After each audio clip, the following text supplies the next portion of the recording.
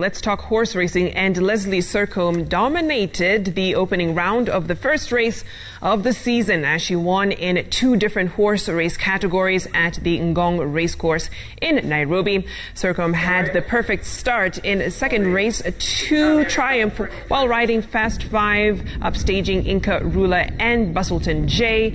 She maintained the same momentum in the third race, winning in scintillating fashion while riding the horse cashing in. In the fourth race, Sercombe was peerless, riding Comic Star to upstage J Kultiang, who was riding forewarned James Muhindi, who was competing with quasar. Sercombe settled for second in race 6 while riding Raju as Muhindi took the top honors. The jockeys were competing over a distance of 2,400 meters in each race, and fans were not allowed in the racecourse.